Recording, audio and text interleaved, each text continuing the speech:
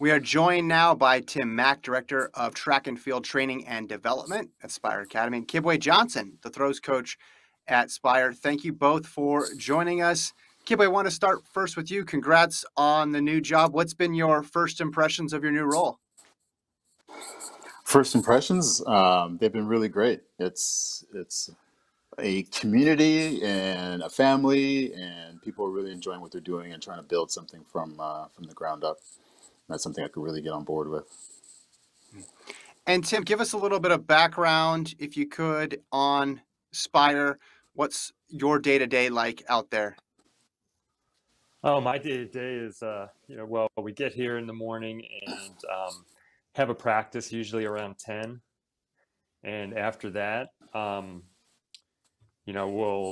we'll break for a little bit for lunch, have another practice around 1:30, and then another practice at 3 o'clock, another practice at 5:30, and then out of here at 7. So a lot of practice. Tim, to you, when you get involved in the track and field world, whether you're in high school, college, pro, a lot of times people's first impression of SPIRE is through the SPIRE track meets that go on. Big Ten hosts championships there. But SPIRE is more than just an indoor track facility. Obviously, it's a whole academy. Can you kind of give it just like a high level overview of what SPIRE is and what it has become up until this point? Yeah, well, right now, SPIRE is an academy and institute. Right now, we have an academy for track and field. We have an academy for swimming and also for basketball. And that is a full-scale academy where kids come here and they live either in the residences, which is on site, or in some of the homes which are close by. That would be for the college timeout people. But they live here, they train here, and they go to school here, and they will eat here. We also have a weight room where they do their workouts, and we have a trainer on site, and we have an athletic trainer as well, so they can take care of their injuries if need be. But they also do their class work on site, and it's an all-inclusive academy right now, and we're just looking to have a lot of successful athletes coming in here. What type of a lot of successful athletes? It's a unique situation to have an academy centered around these athletic events and athletic skills. What type of student athletes does Aspire look for to try to bring into their wings and take over and coach? Yeah, there's a number of different athletes. There's first of all, there's academy athletes which train here, and those are your high school athletes. We also have high school gap year athletes who are college gap year athletes who might come here for a year, kind of take off from college to try to improve in their sport. We have kids that are right out of high school, and who might want a little bit extra time in preparing for college. So we have those types of athletes. I mean, we look for like very dedicated athletes, athletes with a strong work ethic, and also those who are very curious about their sport, who are curious about their event, who want to continue to study and study in high school or take some of the classes from in college. And basically, we really like to look for some athletes that really love to compete too. That's one of the major things that we try to instill in some of the athletes here. It's like, yeah, we can train hard and we can do a lot of things to improve your training, and we do that every day in day out. But at the same time, you got to be able to compete when it counts, and that's what we try to prepare the athlete to do. And Kibwe, from your perspective, what kinds of athletes make a good fit for what you guys are doing at Spire? Open-minded. open-minded athletes, it's the last piece of the puzzle is probably like performance and potential, that sort of thing. Now, of course, it's nice with athletes who come to you already like quite good, but that's only a small piece of the puzzle. So to be able to have athletes that are open, regardless of whatever their physical capabilities are at that time, to be able to develop is a large part of like what we do here. And from the throws perspective, I asked Tim this at the beginning, what an average day looks like. But for you, Kibwe, what does a day look like from the perspective of one of the athletes? Can you walk me through in as much detail as you can from waking up in the morning until they go to bed at night? So the school situation would be pretty much the same. It's morning school, and then there's the afternoon training. Since there actually is no thrower in the academy, so I fill up my time. I also actually serve as like throws coach, but also business development director. And part of my role there is to like, let's get some more kids in here and figure out some strategies to be able to do that.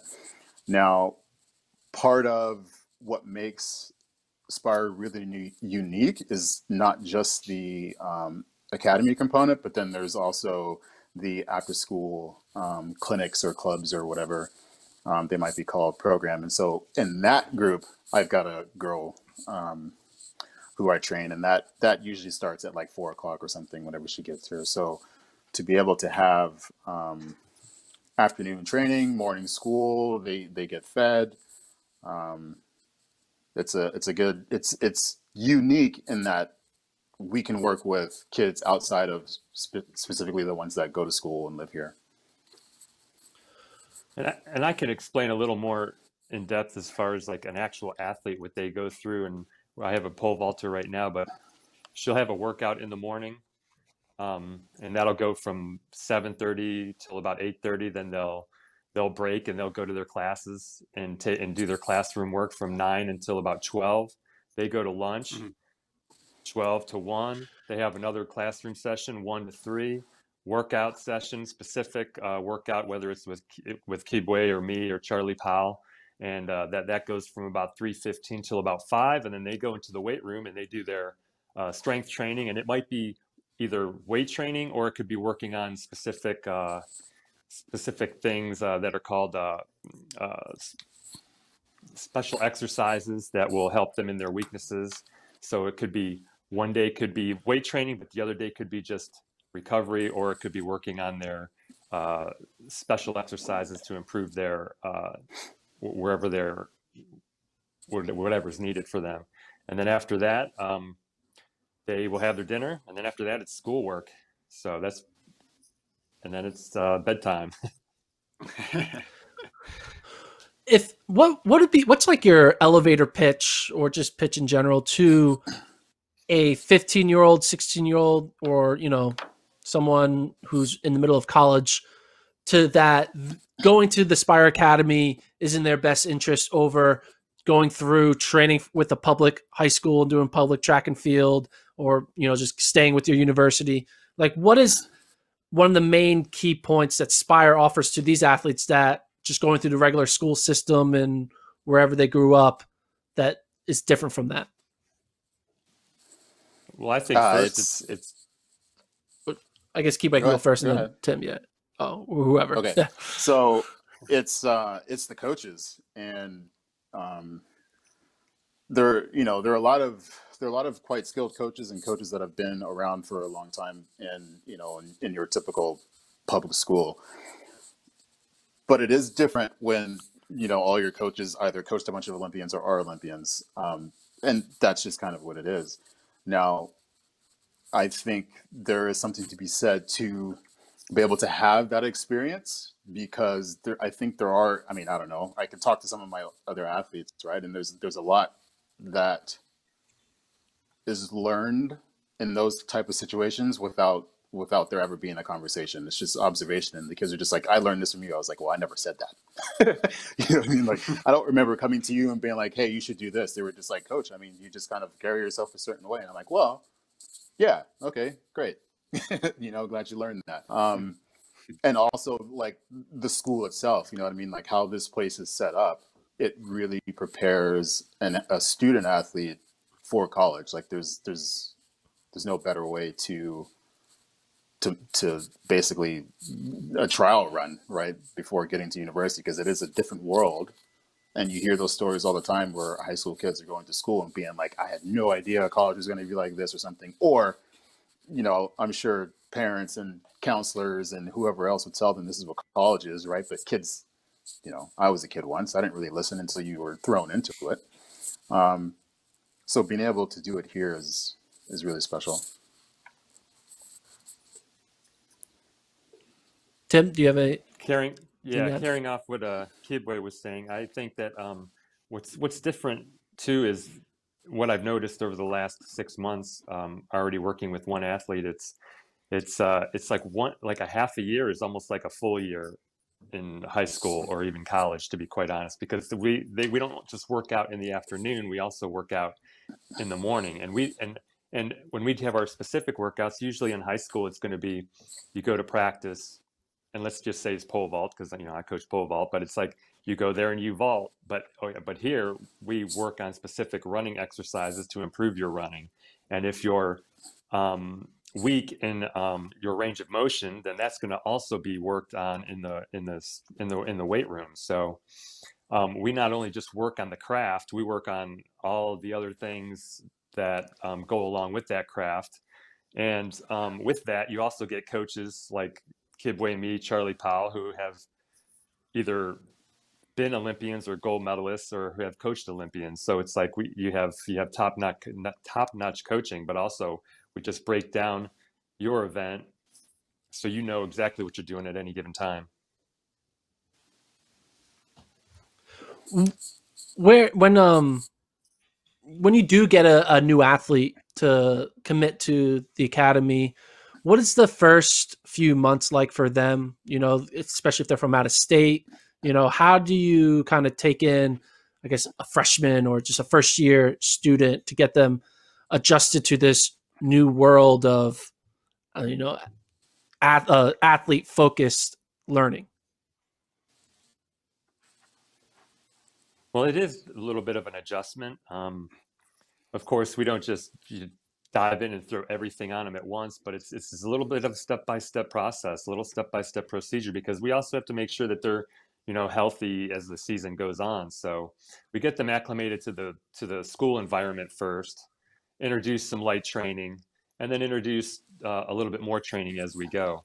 But especially at the beginning, it's like anything. You got to sort of get used to it. You got to get you got to kind of like find your way around. You have to get consistent with your schedule, and then as they move forward, we just add things in slowly.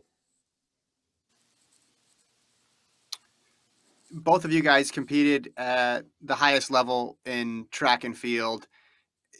What would your experience growing up or learning your event, how would it have been different if you had exposure to something like the services that are offered at SPIRE? I don't know if you've ever thought of that or you ever share that with your athletes there on campus, but how would it have been different for you? It would have been different. Because, well, I mean, for one, I would have been more accustomed to what college life was, from a personal accountability standpoint. I got to college, University of Georgia, Go Dogs, and all I was interested in was track and field practice and being social. And there's a set amount of time that typically you can last if that's all that you're interested in, right? So like, if I were in an environment like this, I would have learned the lesson earlier, I guess is what I'm saying. There's that. There's also, to have a really knowledgeable coach that would have really helped. In my high school, where I was, as good of the numbers as I was putting up, it was pretty much me and the coach like learning the event together, which was great. But it's definitely a different kind of vibe. But I mean, I can say all those things and I don't regret anything. I'm, but it would have been a different experience to have Right. to have a school like this in high school. My goodness. Yeah, and I think it would have made a big difference. No, I'm not going to get greedy. I'm pretty happy with how my career went, although it did take me a little while to get to where I was. Both Kibwe and I are kind of like late bloomers, but I think that that I would have maybe had a more of an appreciation. I would have had a little bit uh, better idea, of course, about my sport from my coach, and I would have been a little bit more prepared going into college. It's a little bit of a shocker when you go into college, but I would have had some time to slowly build a better foundation of success, not only just for the sport, but also so I can almost get like a head start on what I was going to expect in college academically too. Um, but as far as the sport's concerned, I would have had a better idea of everything else that's concerned with it, whether it's sports psychology, it's the mental part, which is what we train on here too. It's the taking care of the body. It's the having the well-rounded meals. It's staying hydrated. It's just knowing all those things and making sure that those are instilled in me early and first. So then maybe I could have avoided some injuries later on in the career. You guys both brought up just the process to college, and a big part of that is academics. With your high school athletes, do they get advisors or help in that college placement process? Can one of you guys just touch on that step? Because obviously, if someone's competing at a high level, their goal is to eventually move on to the collegiate system and find a good match for them. What role does Spire play in that? Well, we do have a director of college planning, and her name is Jennifer Pruzinski, and she really helps and aids those athletes with their college decisions, and along with Kibwe and also Charlie's advice as far as like athletically where maybe those which schools might be better for that certain event. The academic advisor can be there to see exactly what school would fit them the best. Yeah, and the connections, the friends and whatnot that between the three of us know in the university system, like it's a good gig to be able to help kids get into university and figure out where that best fit is. When you look at track and field as a whole, especially U.S., U.S. does a really good job at winning medals and does a good job at just being well represented at the global level. But a lot of that, the backbone of that, you could argue is because of the university system, where a lot of these 18 and 22-year-olds have great college coaches and then, have a good career. But what is the potential that you think U.S. track and field could have if there were, say, the 200 best track athletes of every high school class year were getting started by focusing on their sport, during their high school years more seriously, as opposed to waiting till redshirt freshman year when they had everything figured out? I think it's tremendous.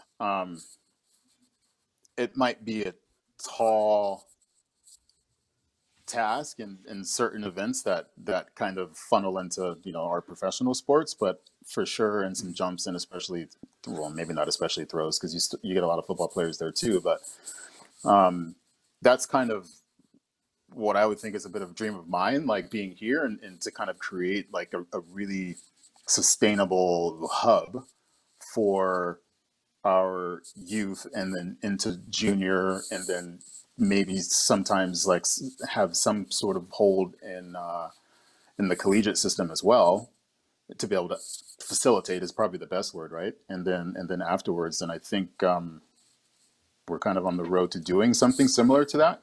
But that's kind of a taste of like what my vision is for being here. Yeah, and I think it would be unbelievable. I mean, to have this kind of environment, to have coaches like this, to have so many people, such a support staff. And I think that was the biggest thing. And as I got older, is that I noticed, as I was like, oh man, if I had this kind of support staff when I was in high school, I don't even know what I could have done. Like maybe I could have won 2 gold medals. And again, I'm happy with where things are, but I'm like, I don't know. I think it's just endless as far as like what we could actually do, given what we have here right now, and given the staff we have here, and given the people that are behind us, and that are really forward thinking in this whole SPIRE program. And when you look at the SPIRE Academy as a whole, obviously focus is academics and their specific sport. But is there any other unique benefits that SPIRE Academy offers outside of their sport and, math, reading, science, social studies? Like any cool extracurricular type programs that you guys offer? Well, we also kind of focus on, on their personal skills, on their career path development. I mean, there's a lot of ways in order for the athletes to get real life experience. I mean, a lot of times they can work at a lot of the events here. We also have like esports and gaming, and there's also a way for them to experience some of that, and they can experience so many things here as far as like cafeteria wise, as far as front office, and how those things work and how those things operate. Yeah, we try to not only just develop that athlete, but we also kind of try to develop that athlete as a person, as an individual too. And I Yeah, think I heard part of that that you guys. is, yeah, Go. I think part of that is it's an international school. And so to be able to bring people from different countries and different cultures and put them in a school is really remarkable to have that sort of experience. Like, so, when I think about myself and my professional career over however many years it was, and what I enjoyed most was being able to travel and meet people. And I think it's a luxury, and it's a benefit and a value to be able to have those type of experiences with people as a teenager. You know what I mean? Like, so that world really gets smaller at a much younger age at a place like this. I wish my high school had esports. That would be pretty fun. Growing up. Yeah.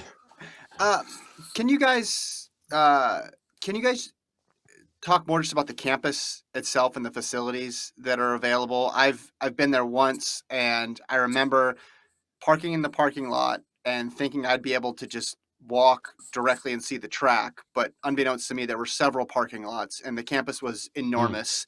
And I didn't even get to explore a portion of it. I just went directly into the track once I found out. I remember it was crazy because the weekend I was there, one conference was having track championships, and another conference from another part of the country was having swimming championships at the same time at the same facility. It was crazy, kind of blew my mind.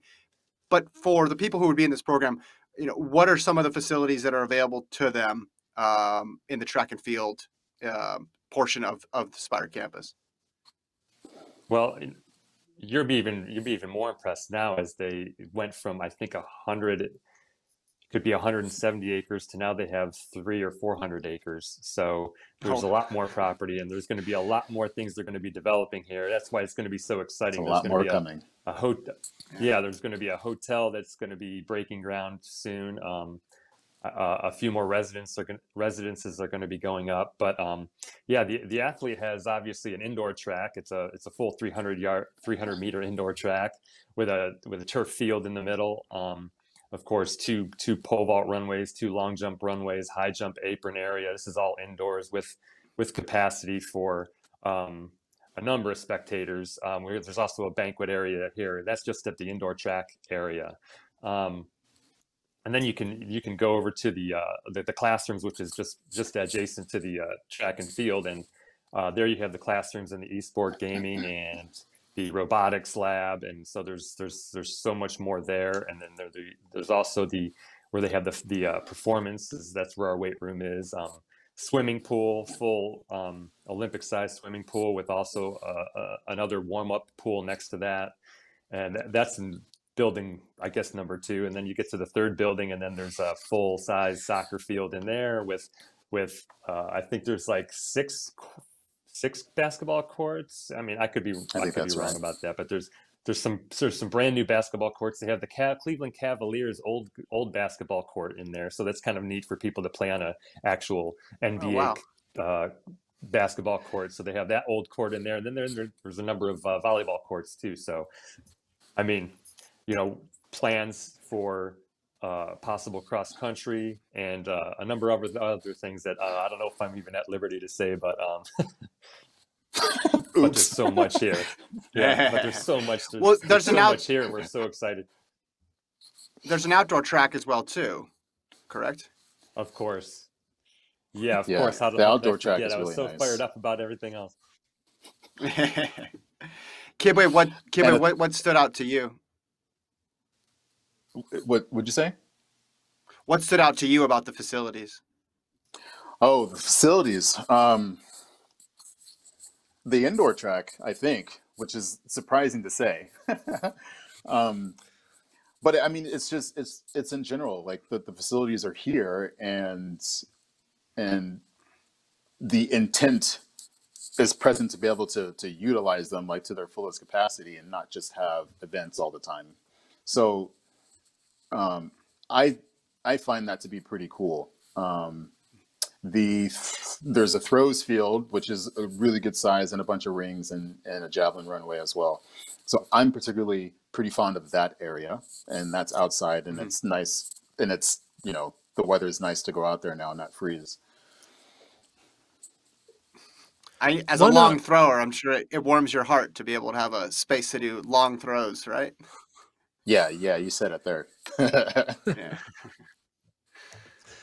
So for prospective student athletes who might feel like this world for them is intriguing and might be something for them, what's the way to go about getting involved, applying, being selected, being a member of the SPIRE Academy? Well, to get on or to get some information on SPIRE, you really simply have the website, and there you can easily fill out a form. There's really no deadline to apply. Of course, there is financial aid, so obviously the sooner the better. But you can easily go online and on their website, and you can look at what we have to offer, fill out a form, and they're really good at getting back with you within 24 hours, Mary Lee or Lindsay or Keith, and they'll get back to you and try to answer as many questions as possible. And then, at some point, you can even reach out to the coaches, and we're more than willing to get to talk to the student athlete about their situation, and to see if we can get them in here, or to see if they want to come to a camp, or maybe they want to come to a weekly high school training. But we will figure out the best thing for them. I mean, you guys have been around for a few years. Are there any notable athletes that have gone in through the academy and came out pretty well on the other side, where, they're doing well at the college stage, and just have a good experience from going through this unique opportunity of getting intense training as a young high school student? Yeah, well, there was one gentleman that came through here. He was with the basketball academy, but it was LaMelo Ball. He came through here, and I guess he's doing okay right now. But I know there's also a guy I was just actually watching last night. It was Michigan State, and he's the point guard for Michigan State right now, and he was actually not the point guard, and then he got the nod to start because maybe I think somebody got injured, and he was lighting it up. I think he had 20 points the other night. So obviously he's doing a great job too. we're working on the Cool. track and field people. There have been a number of track and field people who've been through here, and Charlie would be able to contest to that and let you know a little bit more about that at maybe another time. But he's gotten some people to some universities, and there's high jumpers, long jumpers, and sprinters alike.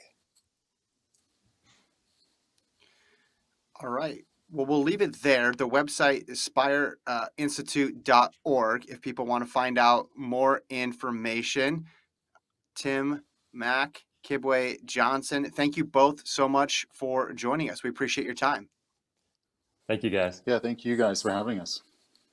Thank you.